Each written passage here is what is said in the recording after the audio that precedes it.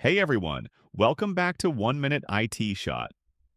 If you're new here, don't forget to subscribe and hit that like button if this video helps you fix the issue.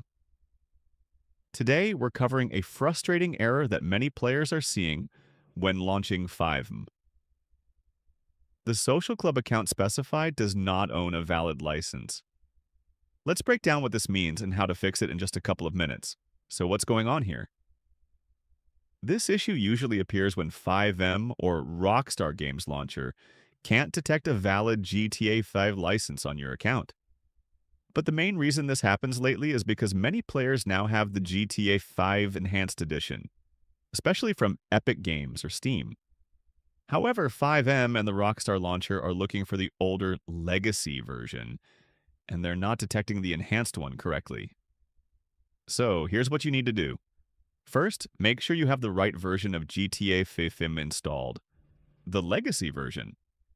If you only have the enhanced version, don't worry, it still works. Go ahead and launch GTA 5 manually from Epic Games or Steam. This step forces Rockstar Games Launcher to recognize and update your installation path. Once the game opens fully and loads, close it. Now try to open FiveM again. This time, it should detect your license properly and launch without errors, and that's it. You've now fixed the social club account does not own a valid license.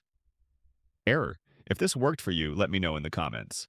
Don't forget to leave a like, subscribe to 1 Minute IT Shot, and hit the bell for more fast fixes and gaming tips. See you in the next video.